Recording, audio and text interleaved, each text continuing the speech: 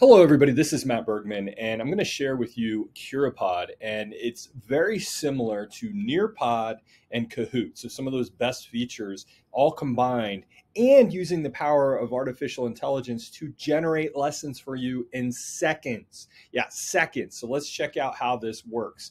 So, first of all, you can see it gives a little bit of an overview here on the actual Curipod website.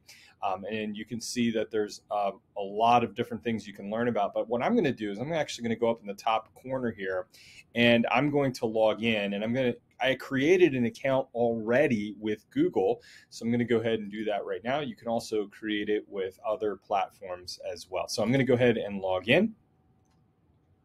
Once I log in, I go right here to my dashboard. Now you can see that I already did a lesson on fractions, but that's what I'm going to do right now. I'm going to actually create another lesson. So I'm going to go right up here to the top corner. I'm going to move myself down here, and I'm going to say create a lesson. So once you create a lesson, what you do is you give it a topic, and then you put the topic right here, and then you choose the grade level. So for example, if I wanted to talk about adding fractions, and I wanted to do that as a fourth grade lesson, I can click on Do Magic. And now what it's going to do is use artificial intelligence to populate this particular lesson with content and with activities that students would find interesting.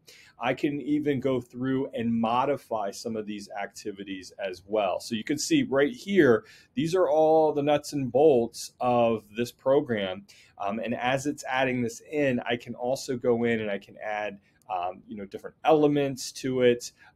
For example, like right now, this is a word cloud activity. So name the way to combine two fractions. Well, let's say that I didn't want this to be a word cloud activity, and instead I wanted students to maybe have a poll of the way that you combine two fractions, or maybe they draw and solve an answer. I can change that. So down here is all my content. You can see right here I have fractions are parts of a whole. They must have the same denominator to be added. To add fractions, all the numerator keep a common denominator. Now, what if I wanted to change this? Like I have Grammarly open here, and I'm thinking, I might want to change the wording, or I might want to add my own content. I can do that, right? And so I can do that right here. If I want to add different activities, different types of elements like different backgrounds, upload my own content, I can do that as well. So how do you actually get this to students? Like how do you actually present it? So let's show that right now. Let's make sure that we save this. I'm going to save this as adding fractions. And I'm going to go ahead and I can make it public if I want.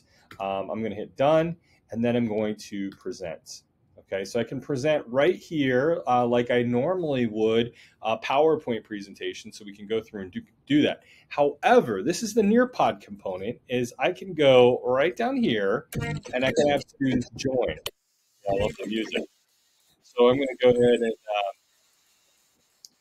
I can scan the QR code, it'll populate with names right here, and then I can just simply go and navigate my slides. So this is all the content generated by AI. And then this right here, what strategies do you use? This is a word cloud activity. I can skip through things. How do you decide which fraction is bigger in comparison? So the other thing is for the activity to launch for students, right?